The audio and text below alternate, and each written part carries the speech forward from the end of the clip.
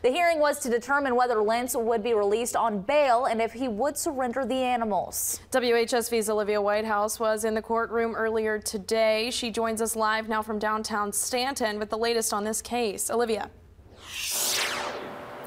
Chelsea and Kayla, the hearing was off to a rocky start today when there was confusion over who the defense lawyer was representing. Carl Lentz believed the attorney was there to represent his sister, who he says owned 3 of the dogs. The attorney was there to represent Lentz at the bond hearing, but Lentz says he plans to get different representation moving forward.